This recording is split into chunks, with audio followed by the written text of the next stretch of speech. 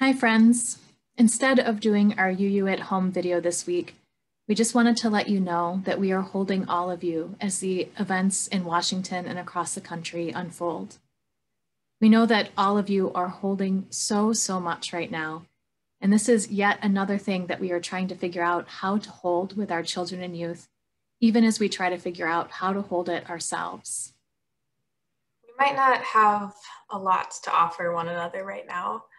And in those moments, we light candles, we do our best to breathe together and to remember that there are others who are also holding and bringing light into the world. We don't have solutions, but we can hold space for one another, even as we are apart. We can light a candle, and we invite you to check in the comments or by phone or email. Let us know how you are doing.